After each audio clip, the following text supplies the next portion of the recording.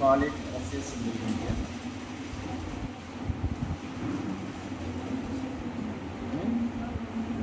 It contains very basic nutrition to support some of the microorganisms and non-phosphorus bacteria. Can you tell one of the non-phosphorus bacteria? So then when you go for phosphorus organism, so which media you can select? Which media you can opt flood or serum source, so on, brain part infusion like that. So now based on nutrient or basic media you can call it. So what all the character can be studied?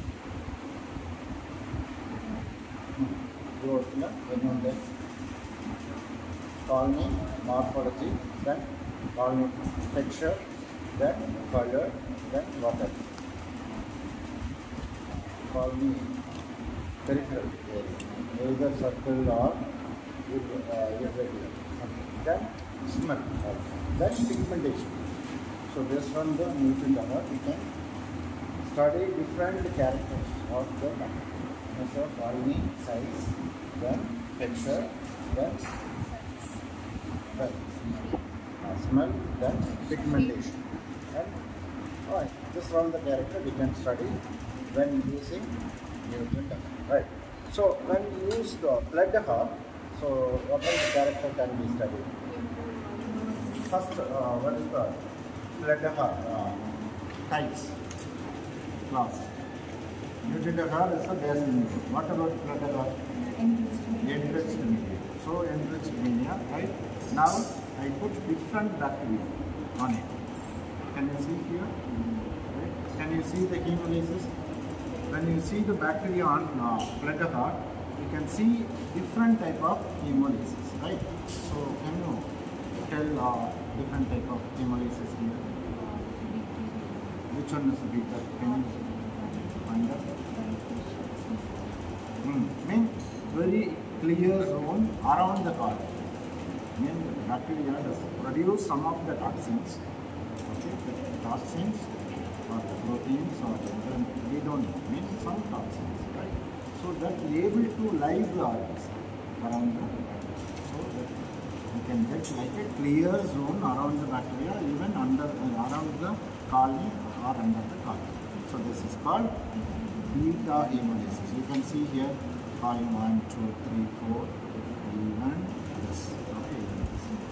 Okay, understand now. So you can see this media.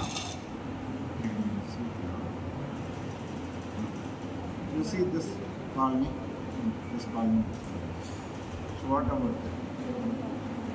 Partial, is it partial hemolysis or non-hemolytic? Partial hemolytic.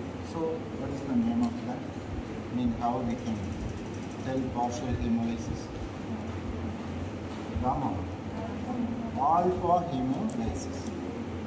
Bacteria does produce or make partial hemolysis, that is called alpha hemolysis.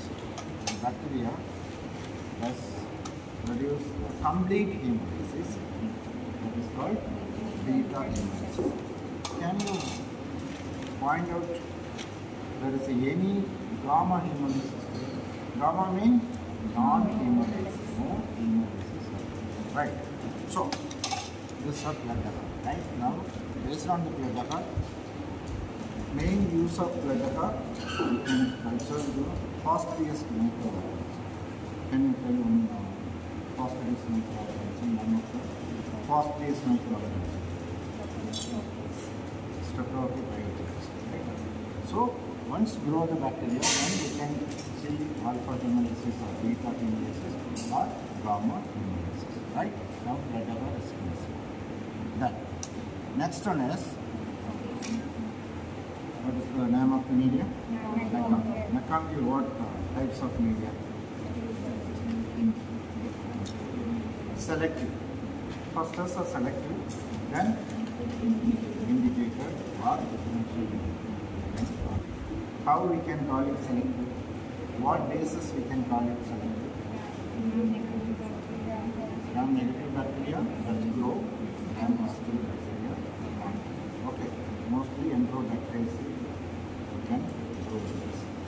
Right. Once grow the bacteria, there will be a difference in the color, in the colony, based on lactose fermenting and non-lactose fermenting bacteria. Can you say which one is here? I put two bacteria. So which bacteria is lactose fermenting, which bacteria is non-lactose?